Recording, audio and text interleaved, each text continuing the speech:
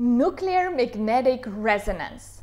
You are more familiar with this term than you may think. You've probably heard of magnetic resonance imaging, or MRI.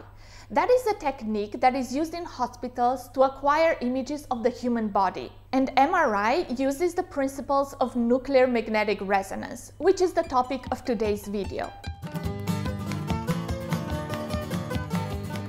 Hello and welcome back to my channel.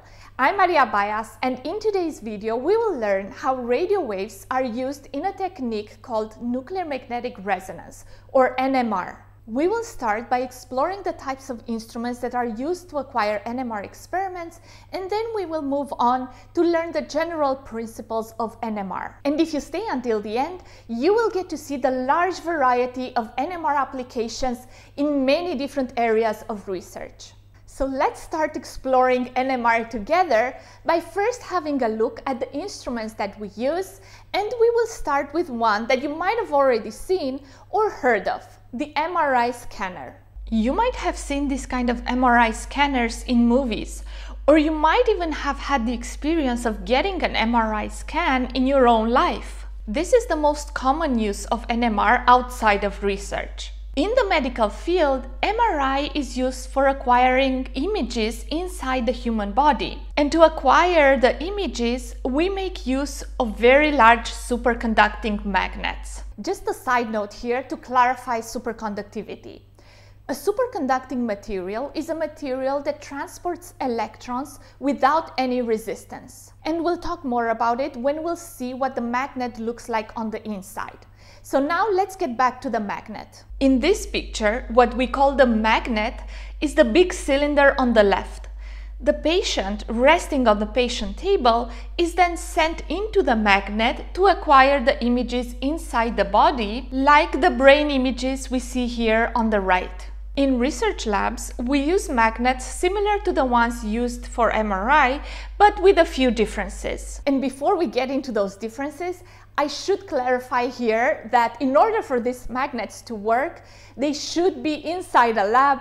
Usually they're in the basement of a research building, and they should be connected to other electronics and to power supplies. Moving on to the differences between NMR and MRI magnets. First, usually in NMR, our magnets stand vertically, and the sample, which is much smaller than the human being, is placed in the magnet from above or from below the magnet. Second, the magnets we use in research usually have higher magnetic fields than those used in hospitals. And third, as I hinted earlier, our samples are much smaller, and they can be prepared as either liquids or solid samples. If we work with liquid samples, we hold the samples in these kinds of tubes, and that's called solution state NMR or liquid state NMR. In solid state NMR, the sample is a fine powder that's placed in an NMR rotor like this one.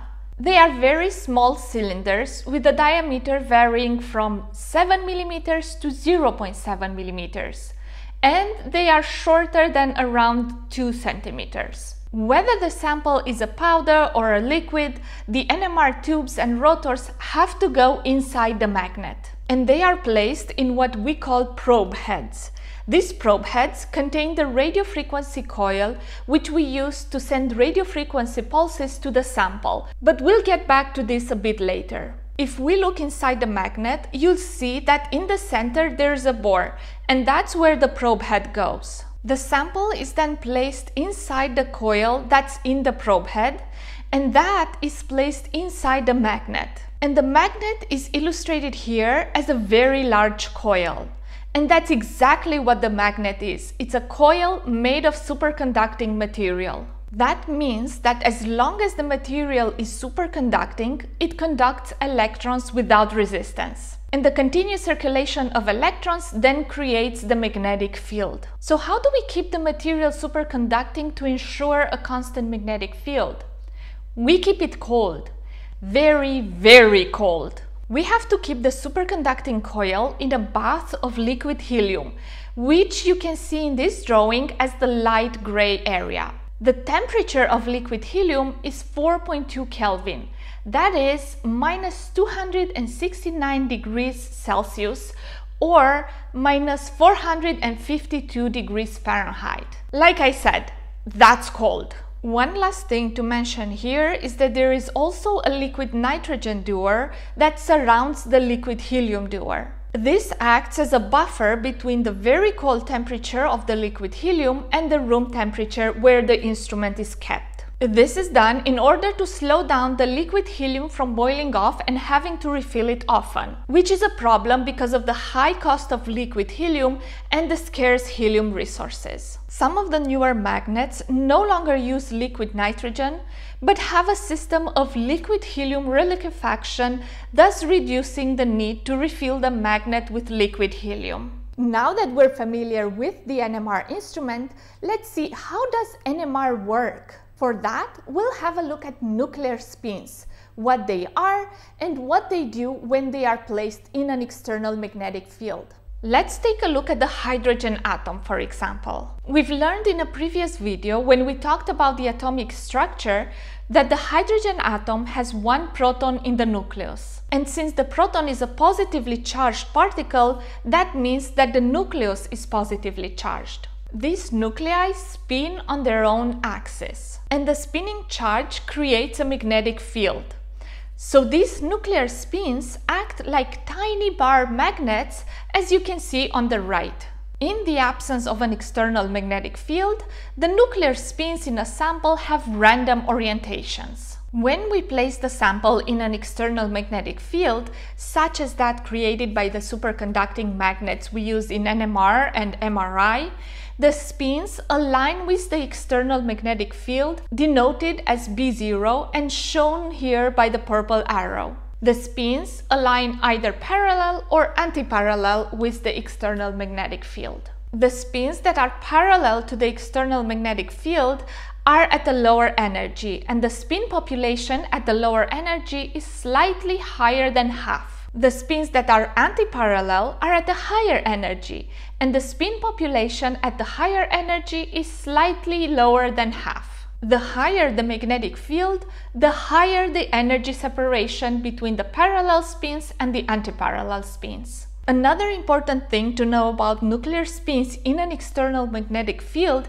is that besides the fact that they are aligned with the magnetic field, they also precess around the direction of the magnetic field with a frequency that is dependent on the magnetic field. This precession frequency is called Larmor frequency. This is similar to the precession of a spinning top. You can visualize the nuclear spin precession as the precession of the spinning top. You see the spinning top here precessing around the arrow representing the external magnetic field. Now it's time to remember that when we place the sample in the magnet, it is also inside another smaller coil, which I mentioned before can be used to send radio frequency pulses into the sample. And we've seen in a previous video how the radio portion of the electromagnetic spectrum is the electromagnetic radiation with the lowest energy. When we send radio frequency pulses to the sample, if the frequency of these pulses matches the Larmor frequency, so the energy of those pulses is equal to the energy difference between the parallel and the antiparallel state, then we have the phenomenon of resonance. Then we'll have a transition of a spin from the lower energy state to the higher energy state. This spin transition is then detected, and as the magnetization returns to equilibrium, the signal is detected by the coil and it is recorded as a free induction decay. This is the NMR signal as a function of time. And if we apply to this signal a mathematical transformation called a Fourier transform, we can transform the signal from the time domain to the frequency domain. Here we have peaks that appear at different frequencies, and this is called an NMR spectrum. But what exactly do we see in an NMR spectrum? These different peaks that we observe in a spectrum correspond to the resonance frequency of atoms in a sample, where the atoms have different local environments. These are atoms of the same type, let's say hydrogen atoms, in a molecule where the hydrogen atoms have different environments. Since the local environment for each hydrogen in a molecule could be different, this is reflected in the NMR spectrum by the frequency at which the peak corresponding to that atom appears. All the NMR spectra are referenced to the resonance frequency of the atoms in a reference sample whose resonance frequency is known. An example of reference sample is tetramethylsilane shown here, but there are other references that are used in NMR. And the resonance frequency of an atom in a sample with respect to that reference is called a chemical shift. And the units that are used are parts per million, or ppm. We can record these kinds of spectra for many other nuclei, not just hydrogens. Another one that is often used, especially for studying organic molecules, is carbon. But there are many other nuclei that are used in NMR. NMR has many applications, and they can vary from pharmaceuticals to energy materials to polymers, food, cosmetics, to biological research on proteins, DNA and RNA, and to the MRI applications of scanning the human body to acquire images inside the body.